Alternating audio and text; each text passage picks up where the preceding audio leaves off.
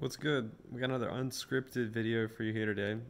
I don't think I'm going to talk too long about this, but I was listening to 100 gecs in my car today, and I really actually have a bit to say about this that I hope other people can connect with.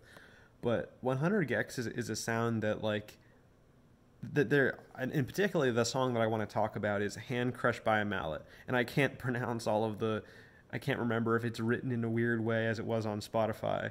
Or I can't remember how to pronounce it. And there's probably like some numbers or letters in there. It's leet speak, right? And I think that touches on what I mainly want to talk about with 100 gecs. But if you've not heard of them, they're what's called a hyperpop or a glitchcore band. And it has a lot of sounds that if you showed it to like a purist or a purist of music or someone who's like only likes classical, or someone who's like, oh, this is real music, you could tick off someone pretty hard with showing them 100 gecs, because their music is so unabashedly it's still music, but it's so unabashedly like anti everything that makes music sound harmonious and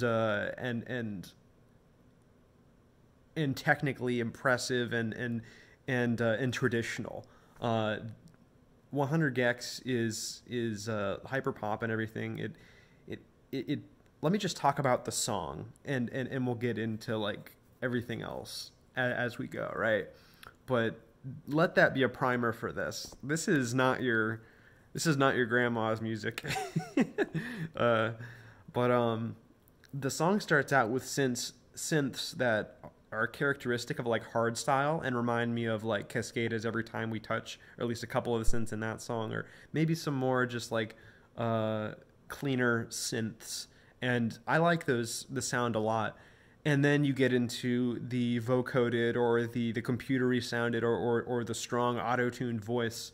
And there's two voices in this song, Laura Les and Dylan Brady. I think those are the two names of the people who make up 100 gecs, and they sing in the songs. And all I can think of, and the singing's okay, but there's nothing like too like technically impressive about it, I think. But just the creativity, and the delivery, and the way it's produced and mixed is what makes 100 gecs 100 gecs. It sounds exactly like a YouTube Nightcore video from like 2006 where someone is making like a Naruto AMV and like has like I don't know, like Boulevard of Broken Dreams on Nightcore. It reminds me of the time when I was on YouTube when it like came out like in 2007, very young internet YouTube, and I was watching like Club Penguin AMV for Linkin Park, like The Shadow of the Day or something like that, and so they would have like a nightcore mix to the song where it'd be very high pitched and quick, and like very high pitched vocals and fast music, and then there would also be like an unregistered hypercam label at the top of the screen, like 240p. Those were the days, man. Those were the days. And that's exactly what 100 gecs feels like. 100 gecs, when you listen to it, it feels like early internet. It feels like my tween years or my younger years being on the internet, where I could, on a Sunday, maybe my family would come home from church and I would just be on the computer all day on Newgrounds, on Congregate, playing games, looking at animations, watching YouTube, and seeing this sort of content where like you would see some like poorly drawn furry characters in Microsoft Paint, and they would be like to some anime opening in the background, and it's that vibe. Or like listening to like old Ego Raptor animations, or like watching really like crappy footage of anime conventions in the mid 2000s and having like anime openings in the background, and then like having people in the comments go, wow, this is epic XD, lol, I want to go to the con too, ooh woo. Like every like hopefully I've conjured of, like, I've pulled from your past if you're around my time, or I've created feelings in you. This is exactly what 100 gecs feels like at my soul. This is what it feels like. It's all of those feelings colliding all at once into this type of music that has dance beats to it, and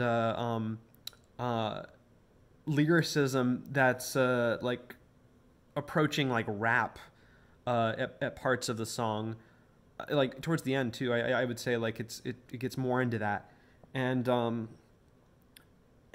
just absolutely, and also like really creatively like blasting in other parts of the album they do like a Money Machine. They had I think it was Money Machine. Well, anyway, they do like black metal influence stuff too. Like it's experimental, it's cool. It evokes this feeling that if you're, of my age, like you're in your early 20s, this is the sound that you feel, right? Maybe if you were on the internet like me. Now, I imagine if you're anyone like my elder or a little bit too young, I don't think you'll interpret the music in the exact same way as me, and you'll just be like, what the hell is this, right?